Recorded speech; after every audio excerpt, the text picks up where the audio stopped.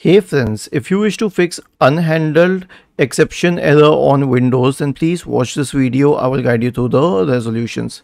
So the first solution is to install the latest Windows updates on your computer.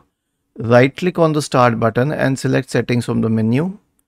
Go to the Windows Update tab on the list on the left hand side. Select check for updates in the right pane.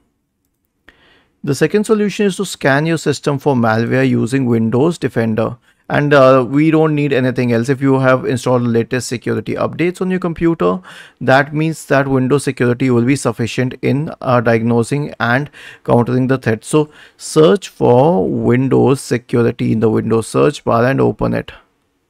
And then go to virus and threat protection. In the right pane, select scan options, click on full scan and then click on scan now. And you can work while the scan is completing itself.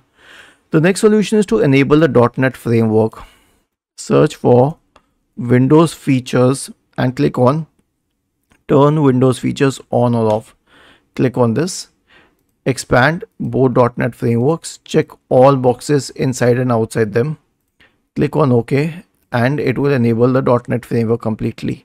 The last solution is an SFC scan.